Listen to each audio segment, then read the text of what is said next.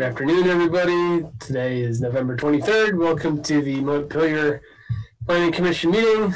Does everybody have a copy of the agenda? This is a call to order.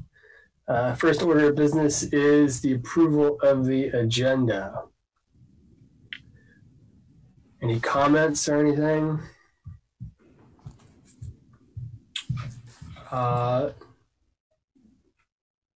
I'd ask for unanimous consent to approve the agenda, unless anybody says anything. Hearing nothing, the agenda is approved.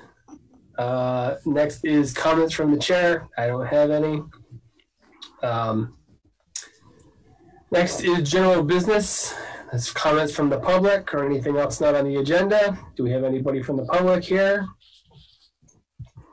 Sounds like we don't. Does anybody want to talk about anything that's not on the agenda? Nope. Okay, moving on. Next is considering the minutes of our last meeting on November 9th. Mike sent a copy of the minutes. Everybody take a minute to review them.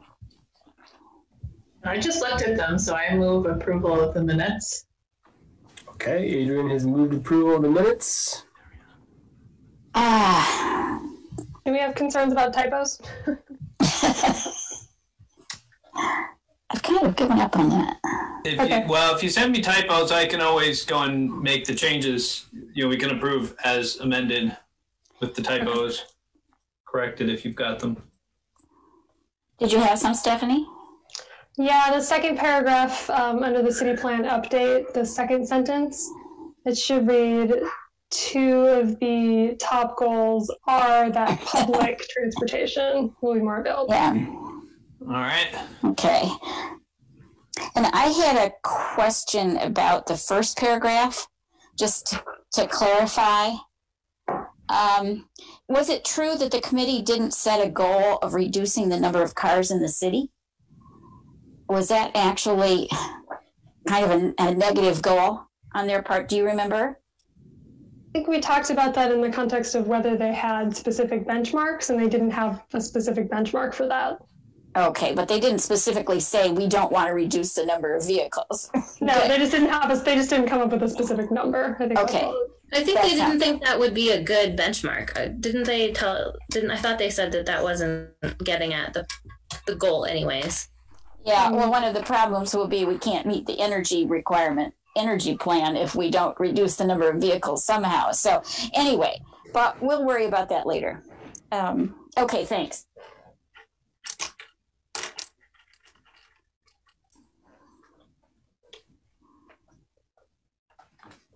Okay, with those changes in mind, Ariane has moved for approval of the minutes.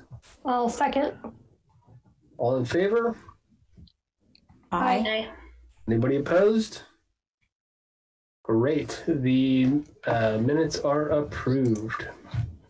Next on the agenda is an update on the on the record review for DRB hearings and a report from the DRB chair and vice chair.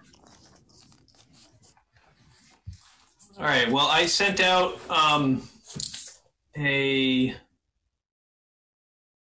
we met, Meredith and I met with Kate and Kevin, Kate McCarthy and Kevin O'Connell, who are the chair and vice chair of the Development Review Board, to talk about what we had all talked about, which was the adoption of MAPA, the Municipal Administrative Procedures Act, and also known as On the Record Review. And a quick summary for anyone who forgot what this was all about or is a member of the public and listening to this. On the Record Review changes how we would run the Development Review Board hearings, making them a little bit more formal. And in doing so, it would make appeals of any Development Review Board applications, if you were to make an appeal to environmental court, it would be reviewed what is called on the record, as opposed to being reviewed de novo. And what that means is, the way things are right now is it is a de novo review, which means as new. So when somebody appeals, let's say the parking garage, it goes to the judge in the environmental court, and they will review the hearing. They will review the whole application again. Now, they generally do try to limit the scope because they don't want to go and hear the entire application all over again. So they usually work to limit the scope of the appeal. But the judge is not bound by any decision that was made by the Development Review Board. It is heard anew. And so it becomes a much bigger process. And if an interested person does not agree with the decisions that the Development Review Board made, they could basically get another bite at the apple by going to the environmental court and hearing the case anew with them.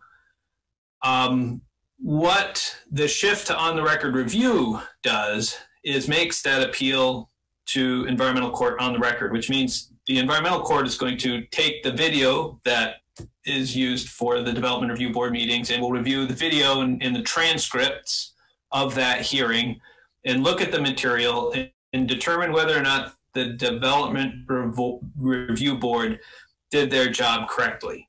So it's a subtle difference, but it's a critical difference. So in other words, instead of looking at the evidence to decide whether or not the application should or should not be approved, the judge is actually looking to see if everything was appropriately handled and managed at the Development Review Board level.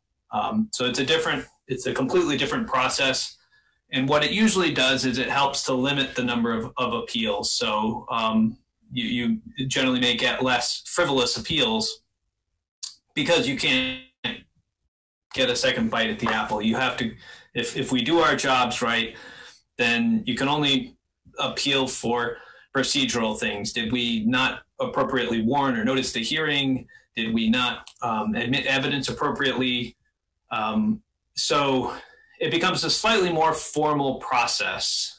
And the people this affects the most are the appellants, first of all, or abutters to projects, and the Development Review Board themselves. And when we talked about it at the Planning Commission level, your conversation was that you thought it would be important to hear from the DRB and the DRC as to what their thoughts were. And it really doesn't affect the DRC, Design Review Committee, as much as because they're just advisory to the Development Review Board. They don't actually have any permitting authority. They're advisory to either the administrative officer or the Development Review Board. So we did just, and we talked to the chair, and what you have is what they put together was, after our conversation, was a list of some of their concerns that they had. And I'll just read real quickly from the November 16th letter that Kate wrote, that, this has been considered on and off for years. And due to the cost of expensive appeals, projects may find,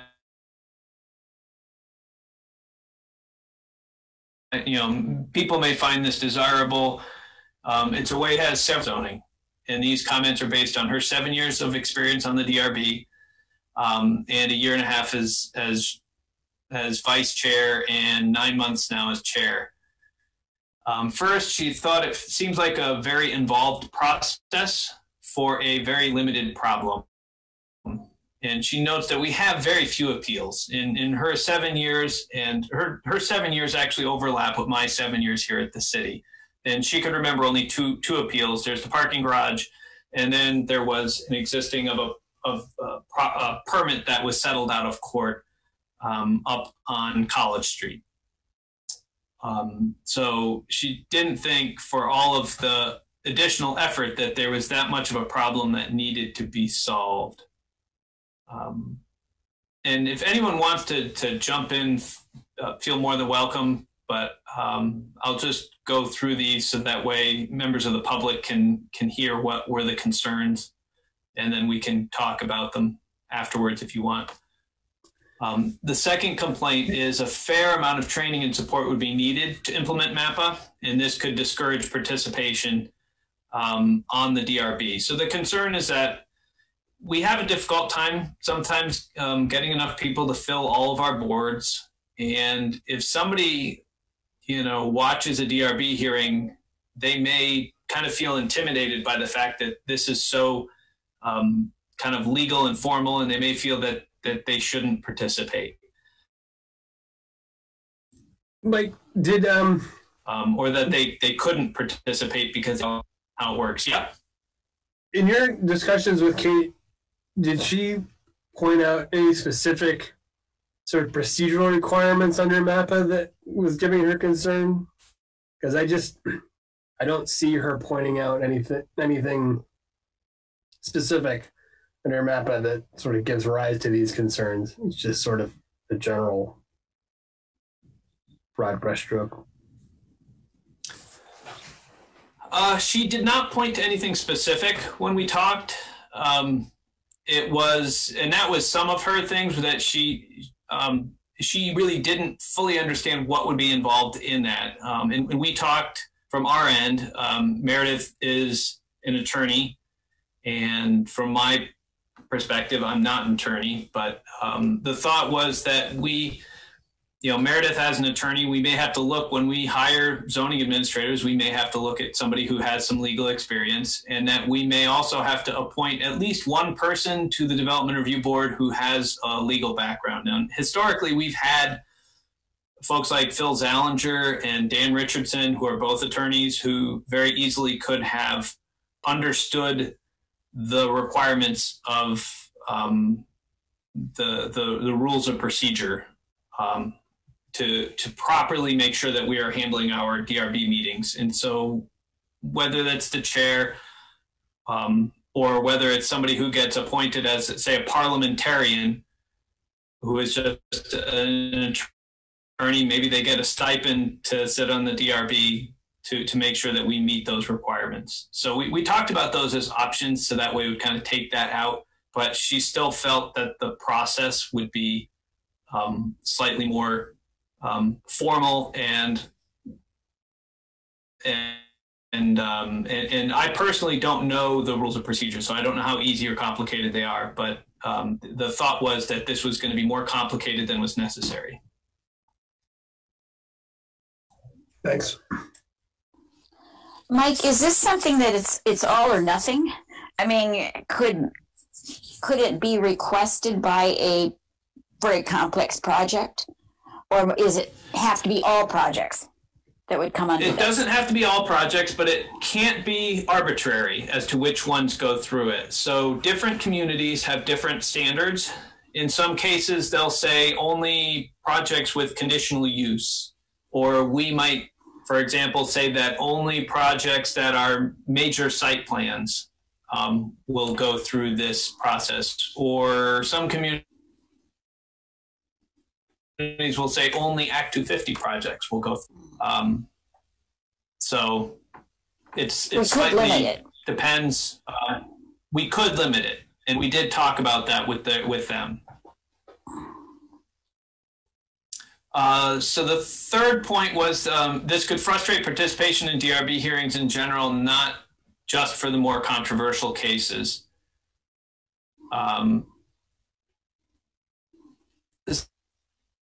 So this was just a sense that some people may be intimidated, and this could be neighbors or abutters or somebody else could be intimidated by the fact that this is a slightly more formal process. And in a community where we're trying to strive for inclusion and equity, that making a process slightly more formal is just going to perhaps lead to more people who don't want to participate, even as abutters, because they just don't know when or how to participate in that process. I think some of that could be overcome. I don't think any of these things that are here are impossible to overcome, but these were certainly the concerns that she had, and certainly things we should keep in mind as we're thinking about it, is that, you know, making a more legal process, if anyone has ever been put into a situation where you're going to court or you have to get in a more legal situation, it does feel more intimidating. You don't know when you're allowed to speak up or how to participate. And you feel like you might need an attorney to represent you when that's really not the case. So the fourth thing they talked about was the adoption of MAPA could undermine the city's ongoing efforts of inclusion. Again, this relates to number 3. Formalizing the hearing process could make it more intimidating and less accessible to everybody. 5, it seems likely that for projects to which people are fiercely opposed, the appeals would simply shift to being procedural appeals. So the sense was that while sometimes the sense might be, you know, well, this will help cut down on some NIMBY type appeals. If somebody has an attorney and wants to appeal, they could file a whole bunch of complaints on, you know, in the earlier steps, they might go through and turn what is more of a citizen board into having somebody come in and say, I'm an attorney, and in the first thing, I want to depose any, you know, as the neighbor, as the attorney for the neighbor, I want to depose all of the applicants, witnesses before we get into this process, and really turn what is a citizen review into a very formal, you know, and basically slow down the process by saying, I want to depose everybody who's putting in evidence. I want to be able to file appeals and make claims on whether people can or can't provide testimony, or questioning that testimony, or providing cross-examination, and really kind of turn the process, which is usually driven by the chair, into a process that's driven by 2 attorneys beating each other up back and forth over whether something is inappropriate or inappropriate, and do we end up with 10 hearings to get through what we used to get done in 3 hearings, because we have to have a whole bunch of formalities just because somebody decides their best approach to winning is by slowing down the process and beating things up. And so their sense was it's not going to necessarily take away the appeals. The appeals are going to be appeals of, the DRB should have considered this, you need to remand this back to the DRB. And the DRB hears the hearing, and then it goes back up to the environmental court where they say, well, but the DRB didn't do this, and they should have allowed us to question the testimony of this, and that's not appropriate, and it gets kicked back down. So that they felt it wasn't, although the goal was to let's remove the appeals, it's just going to be different appeals, was their opinion. So question, go ahead, Marcella. Thanks. Mike, do you see a lot of currently the e-court remanding stuff back to the DRB?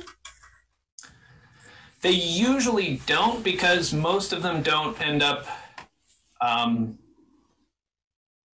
most don't go back because they're de novo hearings. So you don't get remanded back if it's a de novo. I don't know of a lot of on the record ones. I know in talking to Sarah McShane, who was our zoning administrator before Meredith, Sarah went on to work for Stowe, and she gets appealed all the time.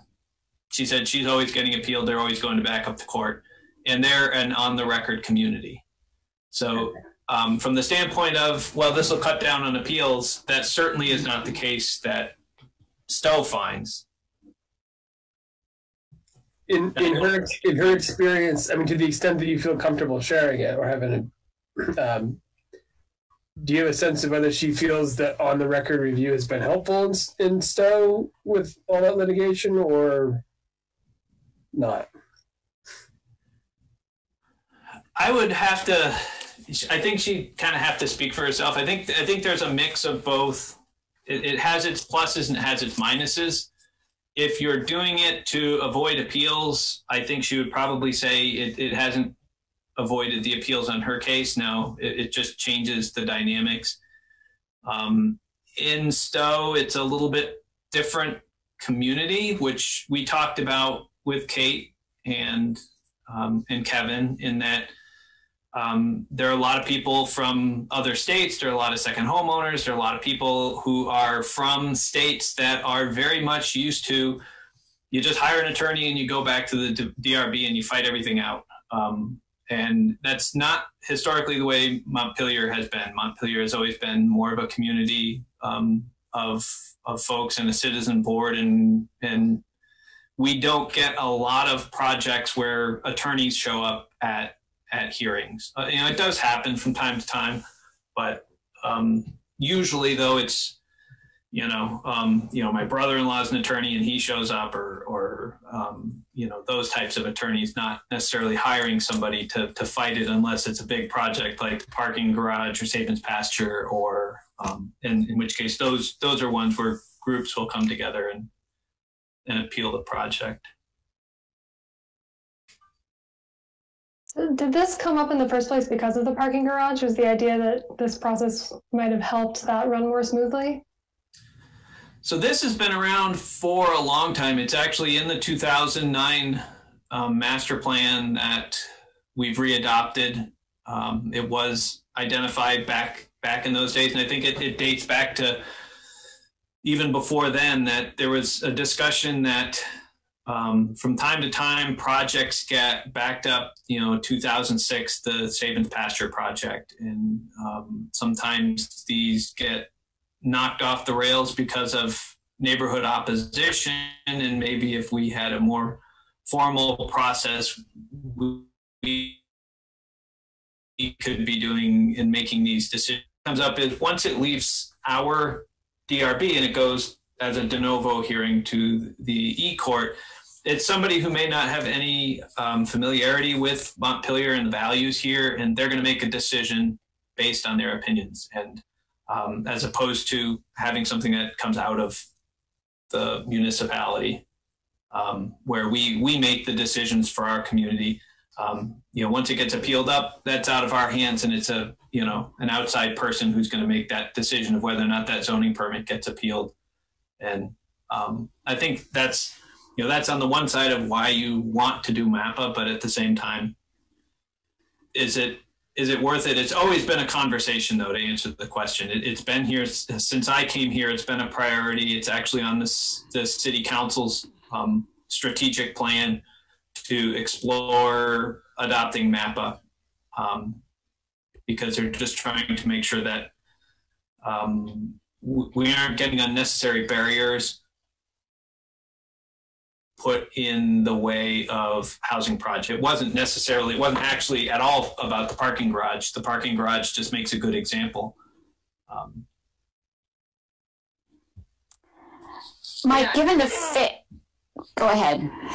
Oh, I was just going to say, to Kate's first point, I mean, I think just because there haven't been a lot of appeals, I mean, I know projects have not gone forward because they're worried about getting appealed. So, I mean, that's just another consideration to think about. But I do, I think her other concerns are, I don't know. But just on that first point, I wanted to say that.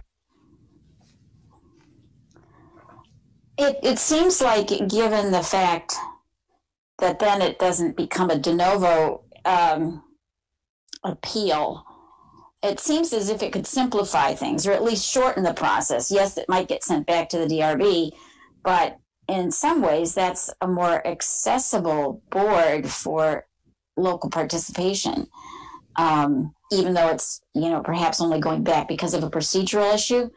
It just seems as if it could simplify the appeal process, but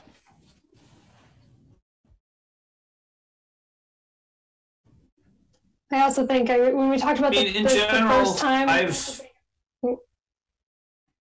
No, go ahead, Stephanie. Sorry. When we talked about this the first time, I think where we landed is that we wanted input from the DRB so that we could better understand the issue. And this seems like some pretty clear input to me coming from Kate that she's not interested. I I think she definitely knows more about this than I do, so I respect that opinion, and I know her. I respect her as a human.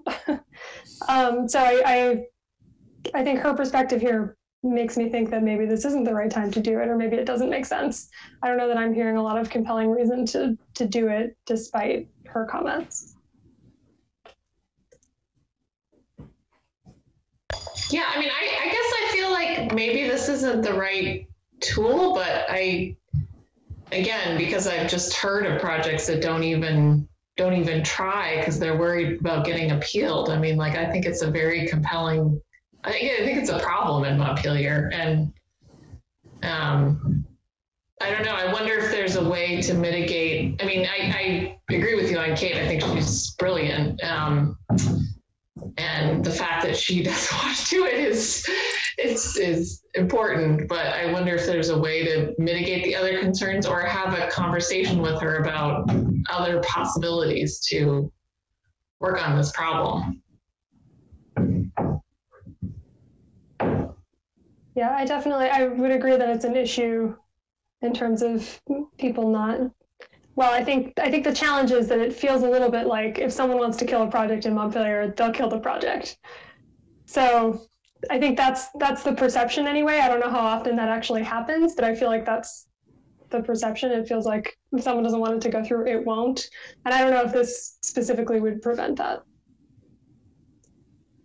Well, I mean, yeah, I agree with you. It's a perception, but when resources are limited, you can't always test that perception. I mean, coming from, thinking about nonprofit housing organizations and such, but and then I lost my train of thought. But yeah, whether it's a perception or reality, it's sometimes you can't afford to test that. Yeah, so I'm saying at a minimum, it's a perception. I think it's likely a reality too. Yeah. Likely a reality. Yeah. Yeah. I mean, my other concern is the kinds of appeals that happen very late in the game. And that's what I would hope that something like this might be able to forestall. People who don't get into the appeal until way, way into the process. And I think that's not fair to the applicant. We've seen that happen before.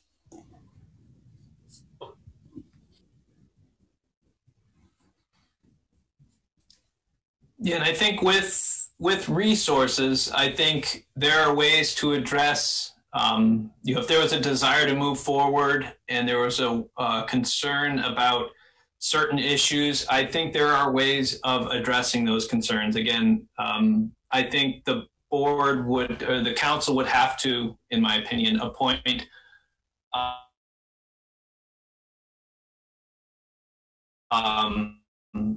somebody who is either partain non-voting or a member to the DRB who is an attorney, who would be basically the parliamentarian to help them go through and to meet those requirements. I don't think we can expect it. The times I've been in support of this in the past have been times, as I said, when we had, really top-notch attorneys that have been on the board, and we've had a turnover, and we now, don't have attorneys on our DRB. It's a much more diverse board. So it does present that question of, okay, how do we deal with those? How do we tackle the issue of being inclusive or having people feel outside there? There may have to be somebody who is available to provide assistance to people who are abutters. I mean, they're not members of the board. Maybe they're I'm trying to think of what the legal term would be, but there's just somebody who works to pro bono help comment. There's somebody there who can go through and say, okay, I can let you know when to provide comments, or I can provide your comments for you if you don't feel by helping people provide testimony without feeling like they're being excluded from the process because they don't understand how it works or whatever. You'd have somebody there who'd be an agent to help them navigate the process. I think there are ways of getting around it if we wanted to have a more formal process.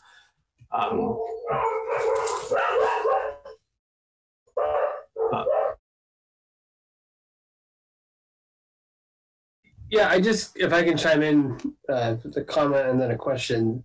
I can only speak from my experience. I've been working in administrative law for my entire lawyer career, and I can say that providing this sort of framework, I think, has a lot of benefits to the DRB in terms of creating structure for how they render their decisions, and I think for the appeal reasons that we've discussed.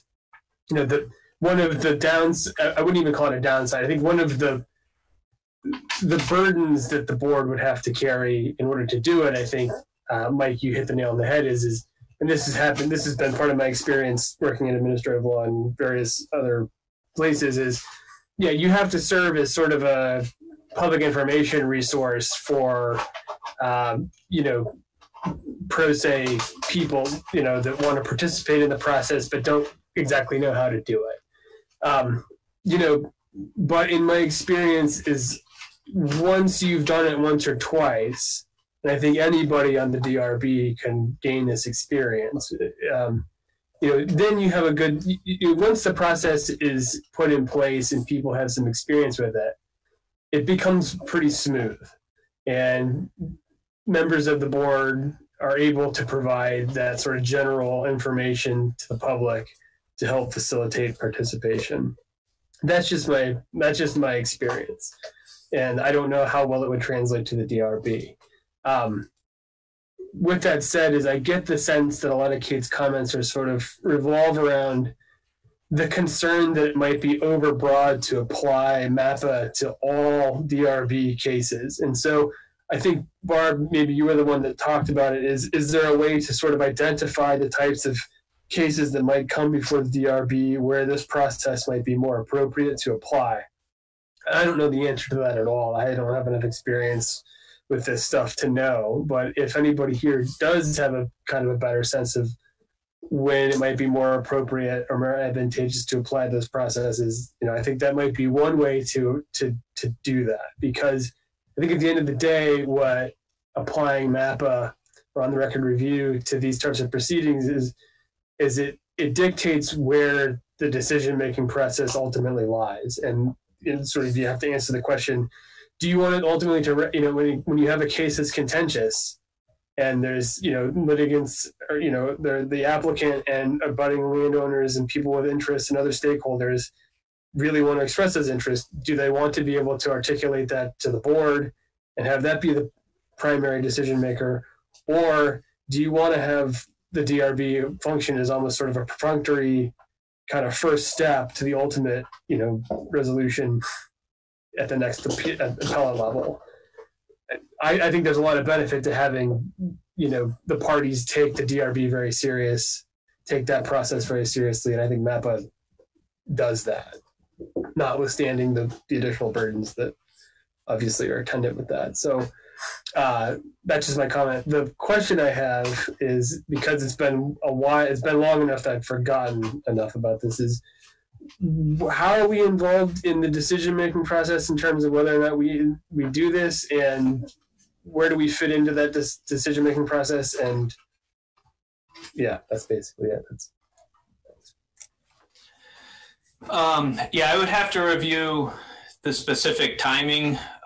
We had brought this up because we were doing another, adoption process, and we had we've got the zoning bylaw window open, and do we include the changes that would be necessary? Do we put them in this process, into this adoption? There's a set of changes, and Meredith went through and laid them out in her memo about all the things that have to happen. There's got to be a motion by the city council to adopt MAPA. Then we have to put those processes into our zoning regulations, and then adopt the zoning regulations. And then there's a follow-up step after everything is adopted to kind of go through that to implement those. I'm sorry, and if I remember, that have been put into the zoning. Sorry, if I remember correctly, Meredith had drafted some language with this, but hadn't really done a complete draft of it yet, right?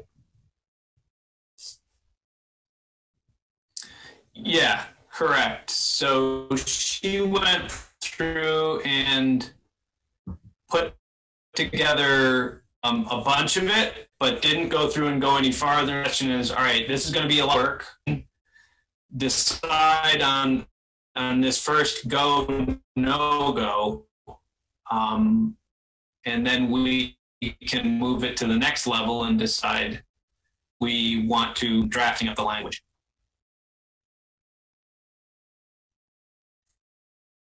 Can I add one other thought? I appreciate that she brought up the city's ongoing efforts at inclusion. I guess I wouldn't mind, if we're going to do anything further, I wouldn't mind a little more conversation about that. I can see what she might mean by that. I'm also not sure that formalizing it will, I understand that there's like a learning curve and people would need to understand and may feel more intimidated, but I wonder if there might be some equity benefits from formalizing the process as well. So, because, and I don't really know exactly, I don't have more thoughts about this, but I just want to make sure we're not just thinking like, well, because it seems less friendly, therefore it's going to be exclusive. I want to make sure that's actually the case, and that there wouldn't be equity benefits from creating something more formal, if that makes sense. Yeah, just to dovetail on that, again, I can only speak to my experience with these sorts of processes is creating that sort of framework, that formal framework around the process, I think in a lot of ways democratizes, the process a bit. And because without the process, I've seen instances where sort of stakeholders come into the process that have concerns, but they just end up sort of shouting into the void. And there's no real sense of what their comments or participation means to anything. Whereas if, once somebody comes into the process and there's a certain level of responsibility that participant, has in the process, that's a bit of a barrier, but I feel like it's fairly low. It's a pretty small barrier, but it's understood what that person's participation means in the process a little more. And I think if we do have broader concerns as a city about public participation and equity issues, I think there's like a whole host of other things we could do to make sure people feel welcome and able to be heard. And I don't think just not taking this up is going to really make that much of a difference. I think those would be very proactive efforts that would need to happen. Refreshments at the hearings, agreed. I mean, honestly, childcare, like that. I mean, just like, yeah, the thing you said, Mike, about like having somebody sort of walk people through and understanding what the process is. I mean, that could easily be happening now. So I don't want to downplay it. I mean, I do get that coming into a more legal thing is intimidating. I just don't want to go unexamined, because I think the equity piece is really important. Yeah, and I agree. I think there are equity benefits in that. One of the arguments in favor of the MAPA is that it's meant to address some of the NIMBY concerns, and some of the NIMBY concerns, you're going to have your opportunity, but you're not going to be able to appeal this to somebody else. To have them decide it because you don't like the answer here. And sometimes those applications that have come in are applications that provide benefit. If neighbors don't want a group home or affordable housing or multifamily housing, regardless of the income. They may fight it, and those projects don't happen. Or as Ariane says, they don't even bother applying because they don't think they'll ever get approved. And the formalized process actually helps those disadvantaged applications get approved. But again,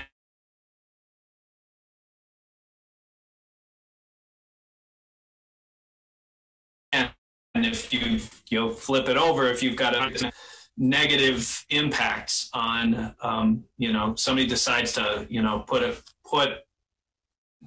I don't know, a waste transfer center on Berry Street because they feel that's going to be the easiest place to get it approved because people, are lower income and aren't going to be able to organize to fight it. In other communities around the country, that is precisely what happens. Find the poor and plunk that use that nobody wants in there because the citizens aren't going to be able to organize to be able to defeat the project. And so that's where MAPA can work the other way and hurt the equity issue in that if you can't navigate the process and the bigger applicants can navigate the process, they may beat you up on the way through and simply get approved because they know how to get approved and you don't know how to defeat it. I don't know if that would happen.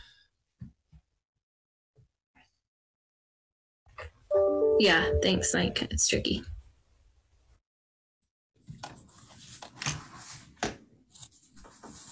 So, I guess next steps with respect to this issue, are we in a position to make a recommendation? Do we have a motion on anything? Or do we need to mull this over a little more?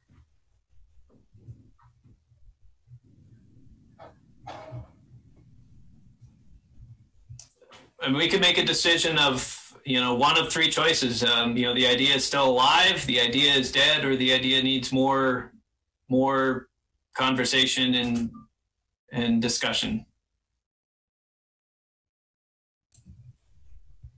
What specifically would the idea as alive next step be? I would probably sit down with Meredith and re-review her memo. It's been a couple of months now, and I can't remember offhand what the next step is if we go to City Council to get approval before we draft language to put into the zoning, or if we simply start putting stuff together to put in this round of zoning adoptions. It's starting to get a little late for this round of zoning adoptions. I can see how quick we could put that together. I think it depends whether or not we have to go to City Council first. One option is we put a packet together. We do our hearing at the Planning Commission level. We go to the City Council and then have the City Council vote at that point to go through and say, yes, we should go forward. And we've isolated all of the changes that are MAPA into one thing. So if you vote yes to go to MAPA, then that also means you're approving this slate. And if you vote at the City Council no to MAPA, then that means all of these go away. But I'd have to talk to Meredith about how it works. I mean, maybe I'm being overly diplomatic, but I do feel like can we have a conversation with the DRB about it? Because I don't want to just start, let's do on the record review. And we just heard from the chair that they don't want to do it. I'd like to talk to them a little bit more about it, or see if we can come to an understanding about how we could overcome some of these barriers.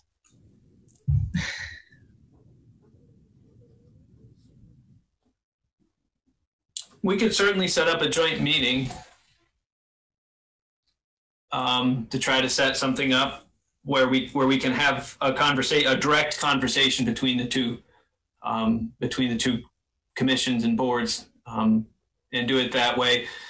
It also may be helpful if we did that, that we try to find somebody who is familiar with MAPA, maybe even inviting in David Rue, who's our city attorney, or somebody else to kind of go through and, you know, because there's just so much stuff. I've never done MAPPA, so so many times I can usually come in and give people my experience in you know, in how I've handled things or seen things done, but I've never honestly had to do MAPPA for any community that I work for. So it may be helpful to have somebody there who has the experience or has the legal background to say, no, you're overdoing it. That's not how this is going to happen.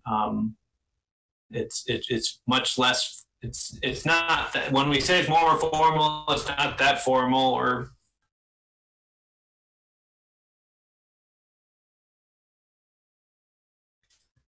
maybe they have a different opinion. I don't know.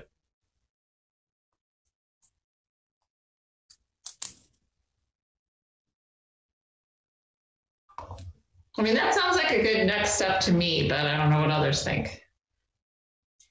Yeah, I think so too.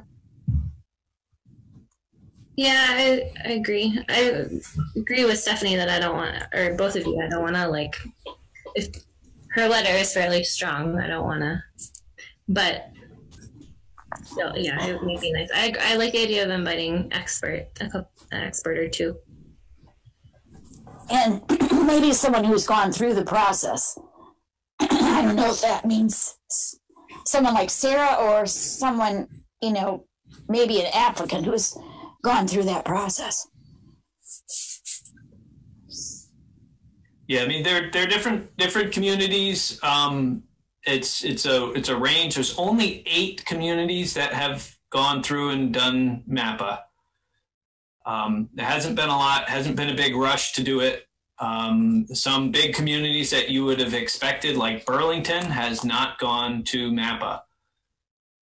Other communities, Chittenden County communities have, but there hasn't been a big rush to do it.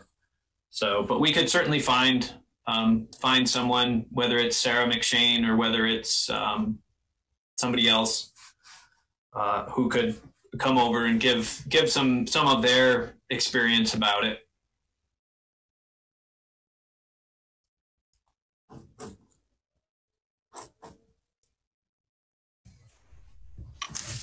Okay. Does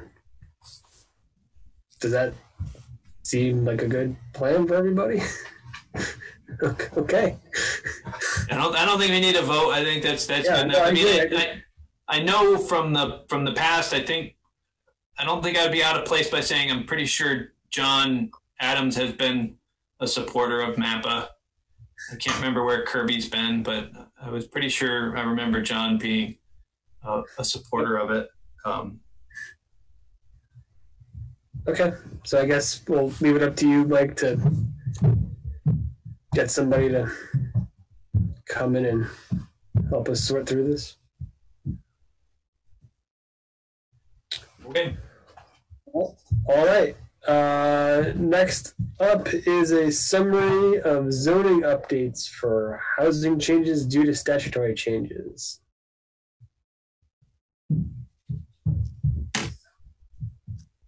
So we had what was S237 or 235 or something like that that was approved.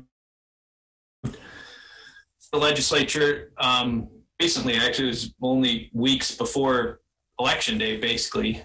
They finally wrapped up the legislative session, and on the last day they passed this housing bill, which made a few requirements, some of them larger requirements. And so because we're working on the zoning change already, I incorporated these into it. So when we've got the draft ready, I'll send it out, and it should be obvious where these are because we're doing the strikeout copy. So one change is that the legislature said that for any housing units up to 4 dwelling units, that would be, you can no longer use character of the area as a reason to deny an application. So that's a little bit complicated. So let me parse that out. So we break our uses into, 1, 2, 3, and 4 unit, and then after that is multifamily. Anything bigger than 4 is multifamily.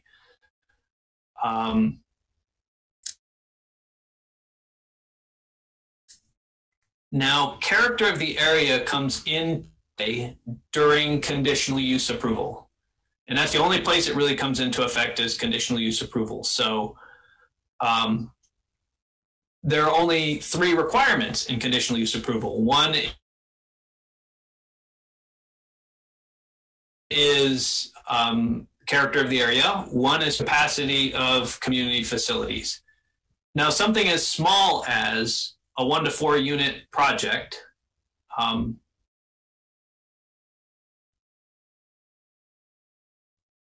would never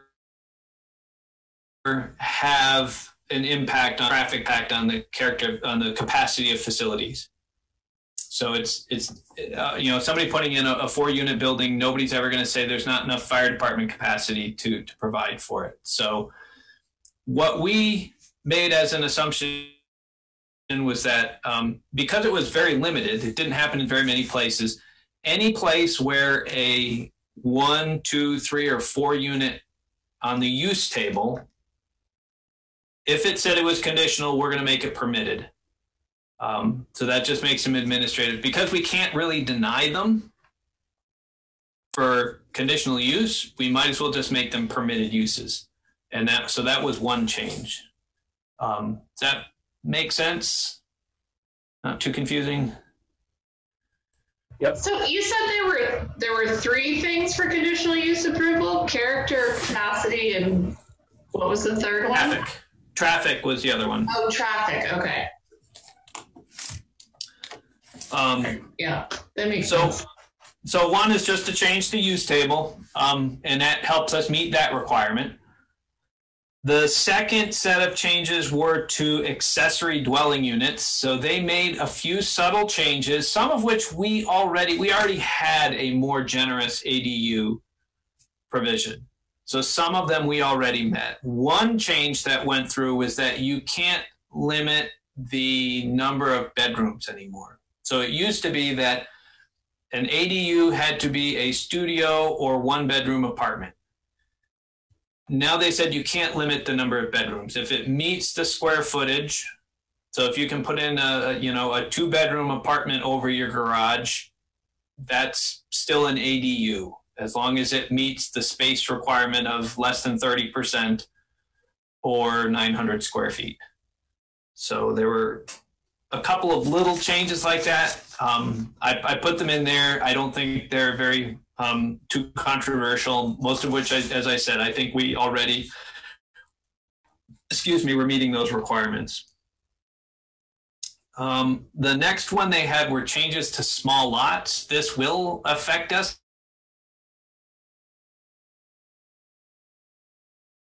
Although I don't know how much. In general, any lot that's less than the minimum lot size. So if we have a minimum lot size of 5,000 square feet and you own a 3,000 square foot lot, you have a small lot under state law.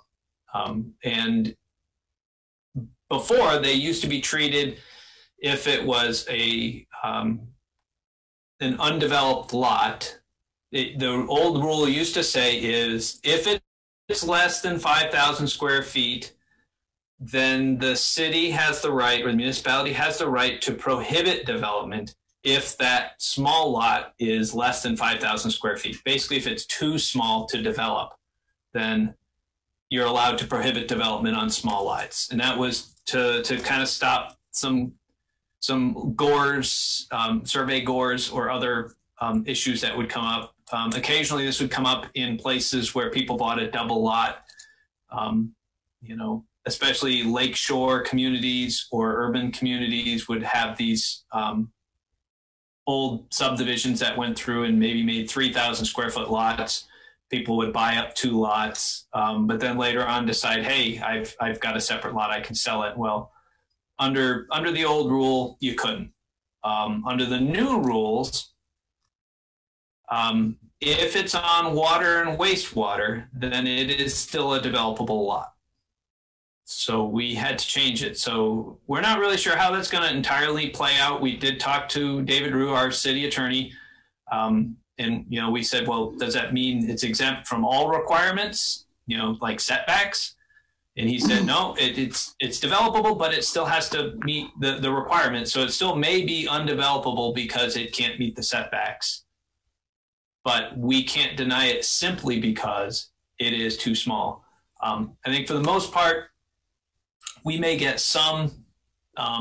It's not going to happen a ton, but there may be a lot that's as small as 1,000 square feet that we would simply have to look at as a building lot now. Mike, didn't we already say that any lot, even if it didn't meet the minimum lot size, could be used for a single family dwelling?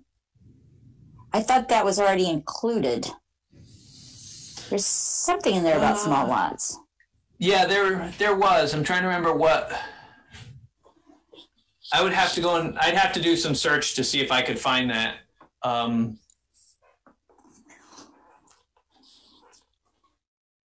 I think what that was getting at was that any conforming lot can always be used at least for a single family dwelling, because I think that came up in like the steep slopes requirements and these other places where if the environmental rules were preventing development, that we couldn't prohibit all development on that lot.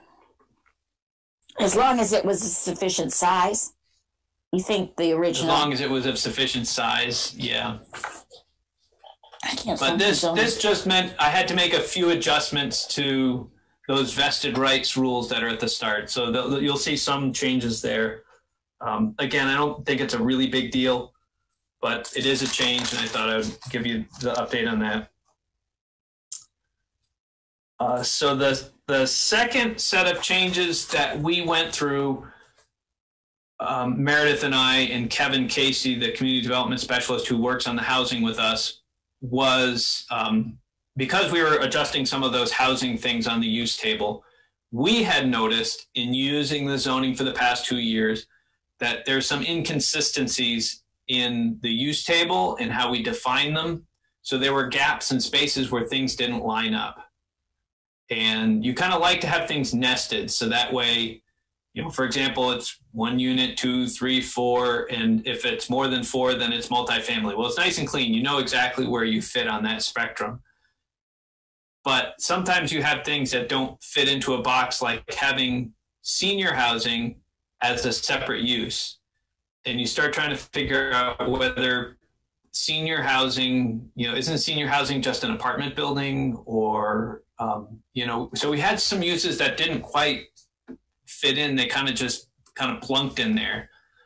And so we went through and cleaned up that use table a little bit. So that way it was a little bit cleaner, and we broke them into 3 groups. So you have your dwelling units, which I just discussed. There would be a second group, which we would just call congregate housing. And congregate housing is going to be any use that doesn't have all of the independent living requirements. So, for example, a dwelling unit has to have its own kitchen, its own bedroom, its own living, and its own sanitation. Every unit is a contained unit that has all of the required elements.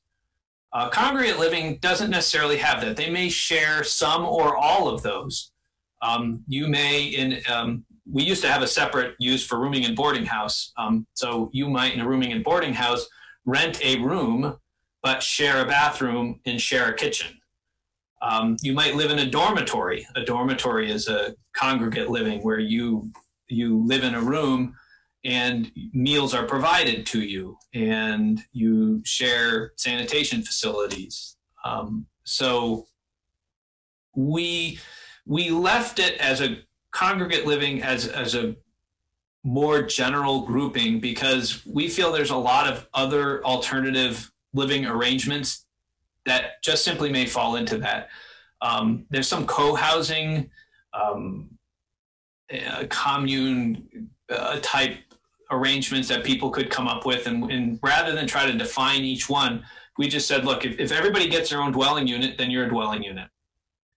And if people are living in a different living arrangement where you're sharing these things, then you're going to be congregate living. And we made them mostly conditional uses because we're really leaving it broad and we don't know how that's going to look. So we really felt like it would be appropriate to leave it broad and give the DRB discretion to approve and not approve based on, mostly in this case, probably the character of the area. Because you can, for these congregate living arrangements, make a determination of whether, living in dormitories is appropriate. It might make sense in, up at VCFA, it might not make sense in a different area. But the idea is we would just break it into that. And then the third group are the state. So we have the dwelling units, the congregate living, and the third group are the state licensed and registered facilities. And they're very specific uses. They're easy to distinguish because you need a state license for, and they may be either dwelling units or congregate living. They're arranged either way.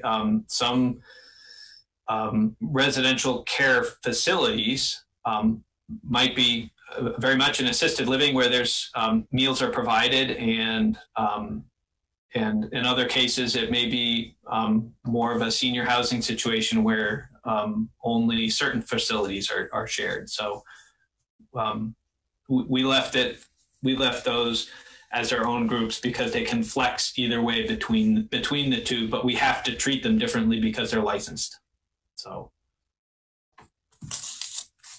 and I think that was about it. Oh, except for one other change, which I think John would be happy for if he were here, but he's not.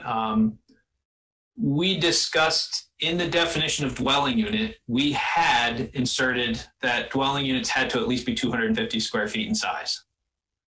And we decided we would recommend striking that requirement because what that did was it made it illegal to do tiny homes.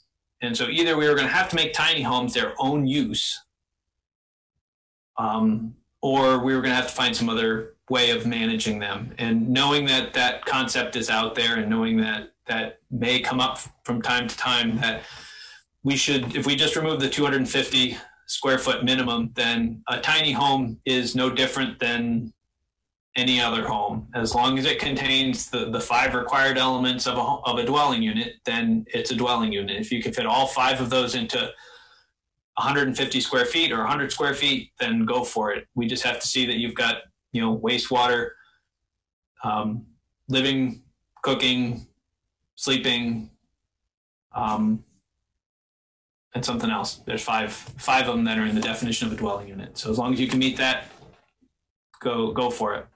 Well, now you've piqued my curiosity, Mike. I need to know what the fifth. You said wastewater. Is it just regular water? Water access? All right, so you're gonna make me look it up. No, you don't have to look it up, Mike. I was just teasing you. I'm not looking to build a tiny house right now. So, living, sleeping, eating. Well, I guess they have eating and cooking as separate. That's why I didn't get it. Eating, cooking, and sanitation. Living, sleeping, eating, cooking, and sanitation. So.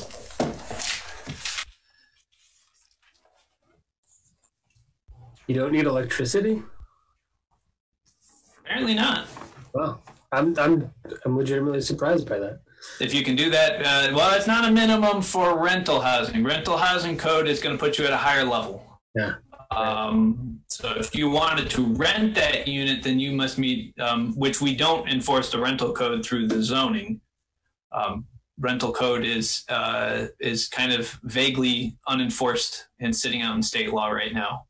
But there's a proposal to have Division of Fire Safety take that over. So I'll be interested to see how that goes.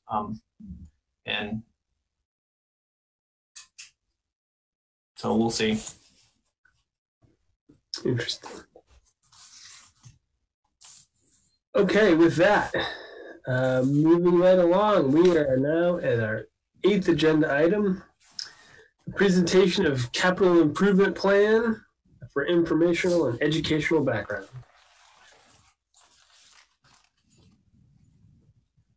All right, so I sent out the Excel file. You know, I didn't bother trying to PDF it or anything. I just figured I would send it out.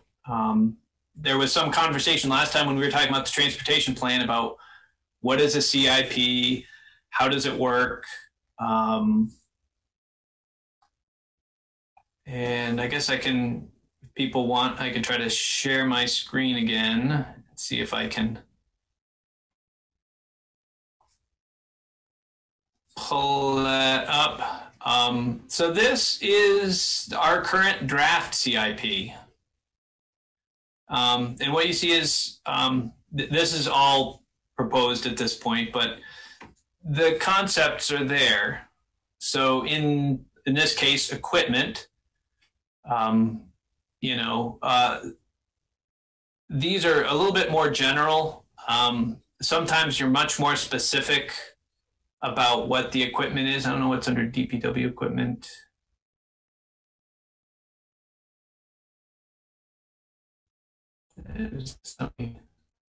So there's the way DPW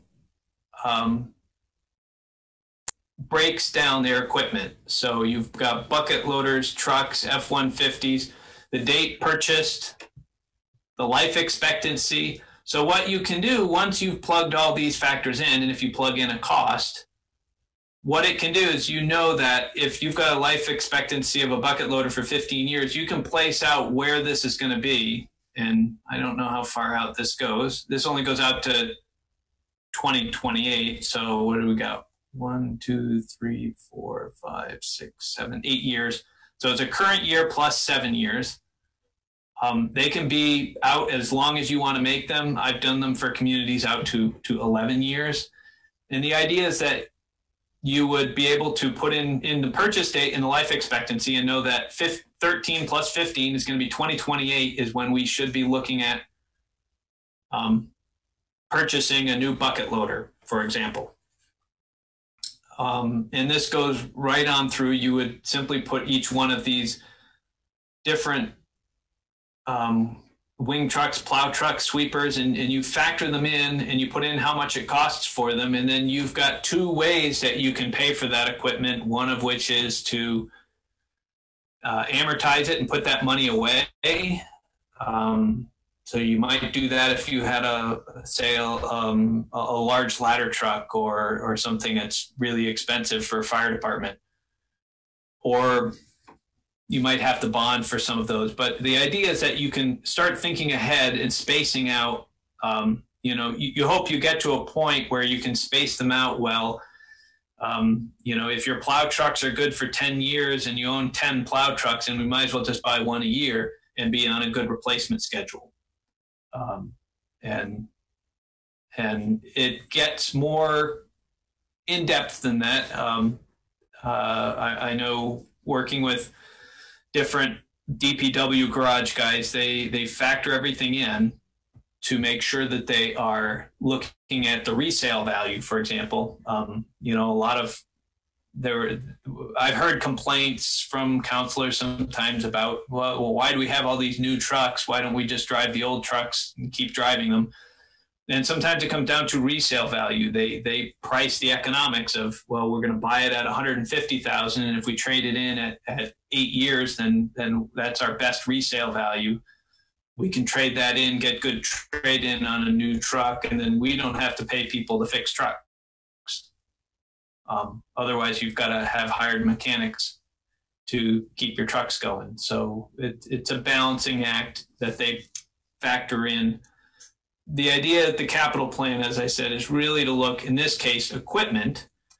What are our big capital purchases and how much is it going to cost for us to do? And what's our total cost? And you can see they're looking at this year, COVID, we had to zero out most of the equipment fund. So rather than spending $300,000 on equipment this year, we only spent $45,000. So now we've got to push all of those other purchases later. So that's just an example of the equipment. And let me back up to the summary sheet here. The other one we were talking about as it applies to transportation was paving, and I think that's what this is here. This is our streets total for our paving. That's streets, bridges, transportation, retaining walls, sidewalks. So yes. So this is the paving schedule. What's getting paved? How much is it going to cost? 120,000 for Clarendon, 140 for Deerfield. These were actually last year's 2020. So these were projects that if you live on those streets, you probably saw were done. And this is approximately what it costs to do them. This is the 2021 plan and what we would be looking at budgeting for next year. And again, they're looking at all of the streets and all of the different projects we might have to do and trying to make sure that we meet the paving schedule. Streets will be paved on average. It depends on how busy the road is, how much traffic they get, but we'll just put it in there 12 to 15 years. Could be sooner, could take longer. You know, a small back road that doesn't get much traffic may last longer. It really depends on how good the road base is. But they budget in how much it's going to cost to replace those roads, so that way they can get, again, this sum total of projects. We will spend $500,000 a year paving streets, approximately. What bridges have to get done? These are always very expensive projects. These are the 5 bridges, including Rialto Bridge. This is one we've talked about a lot for why we want to have State Street ready to go. And that's a $700,000 project for replacing that bridge in 2024. Other projects in the transportation, street lights, the Berrien Main intersection, retaining walls.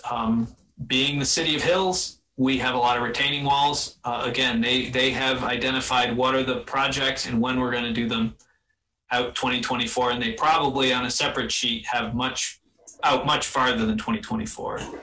So again, the sidewalks that we're going to replace, we're spending $285,000 on sidewalks in this year, and varying amounts, 90, 160, 215. Stormwater improvements, cemetery improvements, buildings and grounds, things that are happening, going on.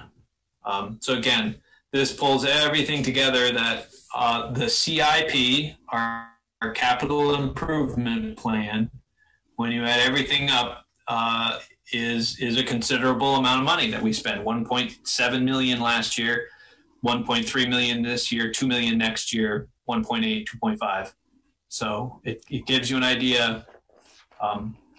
When we talk about how to implement our transportation plan, and most of these are transportation related, not all of them.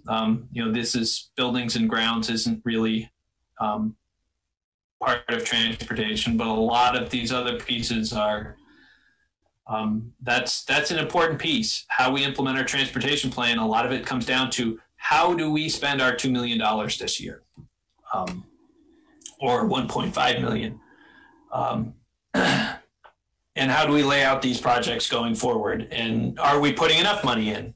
That was part of the paving schedule. If anyone was remembering back 8 years, 7, 8 years ago now, there was a big issue with how bad the streets were in Montpelier because they hadn't been, nobody had been putting enough money into paving. And so every time we had a budget shortfall, the first thing that would get cut is paving, and it would never come back. So they made an effort that every year they would add another 200,000 into the paving budget to get it up to a much higher amount. I want to say 800,000 a year. Where was streets? Yeah, it was to get up that 600, 700,000 a year, I think, was where we were trying to get up to. This year will be an anomaly because it's COVID, but that's a little bit of what they're trying to do, is to make sure we, by looking at a sustainable, how much money do we need to sustainably manage our streets? How much money do we need to sustainably replace our equipment? And you put all that together into a big capital plan, and your budget geeks love this stuff. It's put all on the tables, and you can figure out exactly how much money you need and how much money we need to raise, and where can we get grants to trust some of those costs, and go from there. So I guess I'll take some questions. So Mike, I assume a lot of these are connected. So if the storm water is being replaced on a certain street, then that's also going to get sidewalk work and street work in the same year? If you were to look through, you may find that. Or what you may find is the stormwater happens a year before. If you were to pay attention, I get to see it a lot because I have a nice long commute. But if you ever watch the state, you'll see the state will go through in 1 year, and they will go through and replace culverts, and they may replace some bridges, and then they may do some ditching, and then finally, like the fourth year out, they'll go through and repave everything. And it's really because they're starting at the bottom and working their way up, because they don't want to go through and repave a street and then have a culvert fail. So they'll go through in 1 year and replace all the culverts on that same road.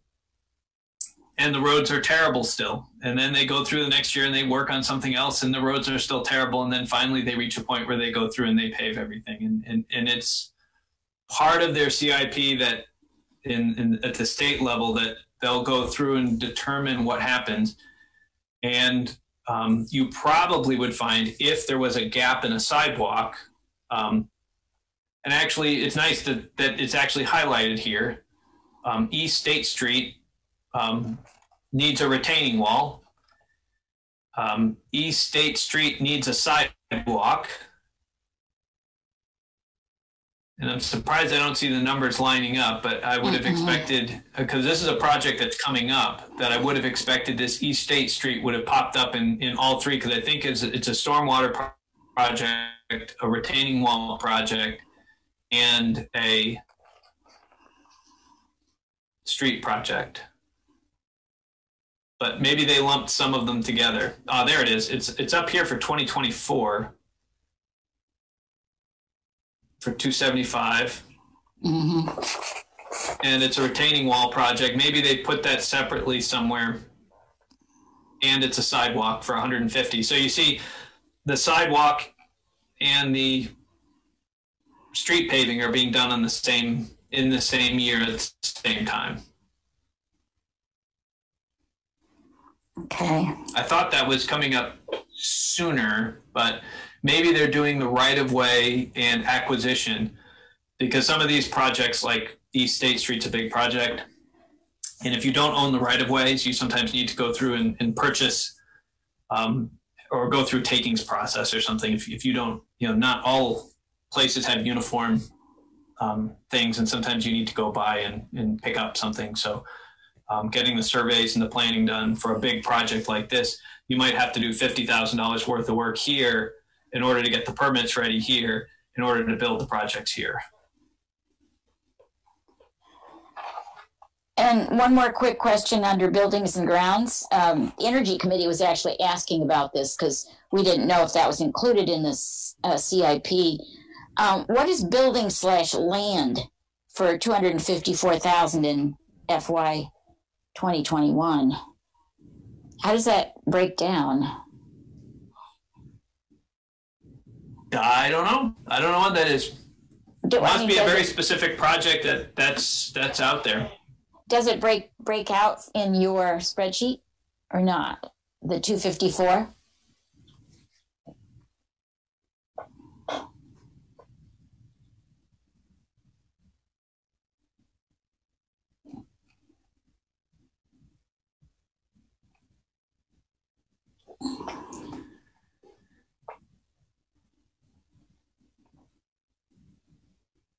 No, I don't see that it's broken out.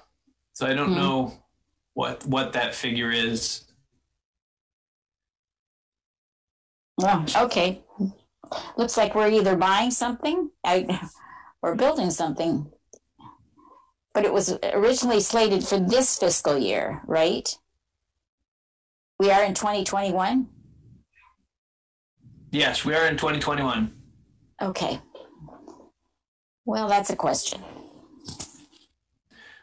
I know they did a roof. I know they did the roof on City Hall, but I would have expected that in City Hall. But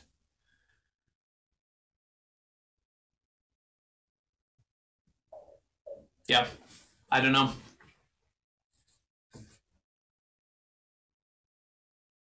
But yeah, like I said, the big key to this is this is a tool. You know, a lot of times how we spend our money is a very critical tool in how we implement our city plan, how we get our goals accomplished. So we talk a lot about regulations and policies, and sometimes planners get stuck in that world, and we miss the fact that so much work gets done through the CIP, and making sure that we participate in that is the right way to make sure that our stormwater goals are met, and that our complete streets goals are met. You know, are we prioritizing? And I think this goes to when the Transportation Committee talks about wanting to be on equal footing with alternative transportation and automobiles. You know, and you know, you certainly have a point when you look at this and go and say that, you know, our paving and these other budgets are $600,000, and down here our sidewalks are $100,000. You know, are we getting equal footing? Now, it is more expensive to pave a 24-foot road than it is to build a 6-foot sidewalk. So, but are we prioritizing these activities down here to make sure that our goals are going to be accomplished within our time span? You know, is this good enough?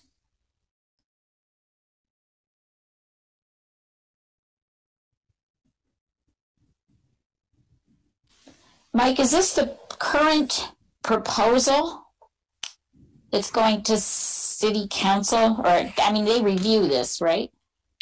Yeah, this was just a draft. I was trying to get a copy of last year's because I didn't want to confuse people with an influx one, but the only one that I had, this was emailed to me from the finance department it was emailed to all department heads as the primer for the budget Congress, where we talked about developing the FY22 budget.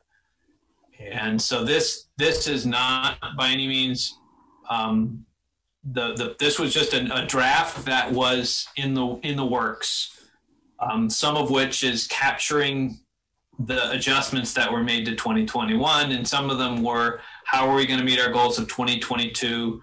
And it may certainly have been that in the budget discussion we had to cut $100,000 out of the budget, in which case people would have to go through and figure out where are we pulling $100,000 out of here.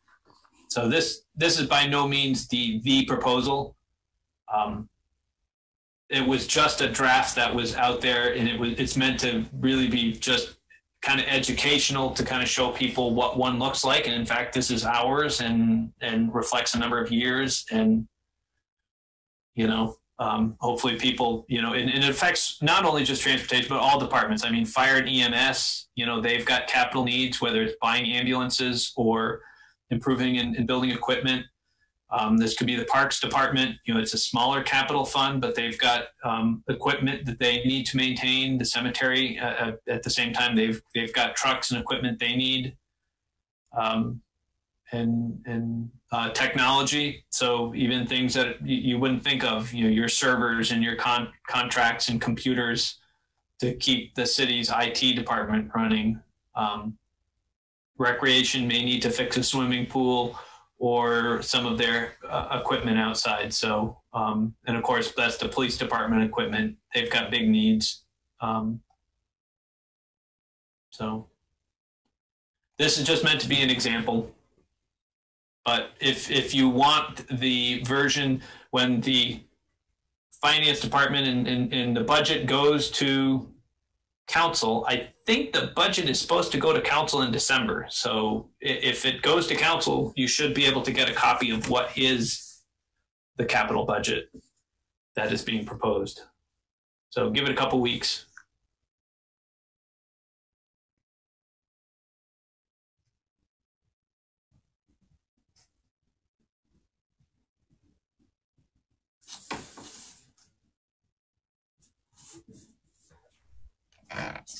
All right.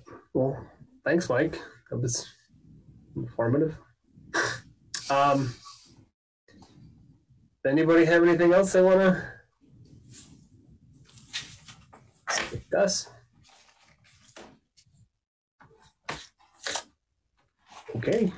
Hearing nothing else, I'd ask for, without any objection, I would suggest we adjourn. Moved. Moved it is. Seconded. Barb gives the hand wave. All in favor? Aye. I'll leave it on mute. All those opposed? Nobody opposed. We're adjourned. Thanks, everybody. Appreciate it. Thank you. Thanks. Barb, I'll get back Thanks. to you soon at that email. Thank you for sending. Okay, sure. That's fine. Thanks, everyone. Thank you.